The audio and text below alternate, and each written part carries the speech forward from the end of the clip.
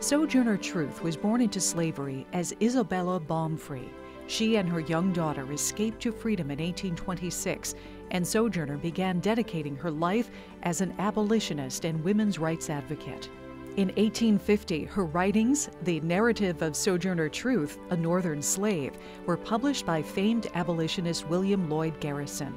A year later, she attended the Ohio Women's Rights Convention, where she delivered a speech on women's rights, later known as Ain't I a Woman? A memorial bust of Sojourner Truth resides in Emancipation Hall in the U.S. Capitol Visitors Center.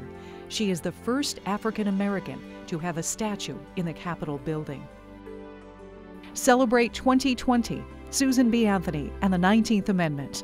Learn more at wxxi.org/2020.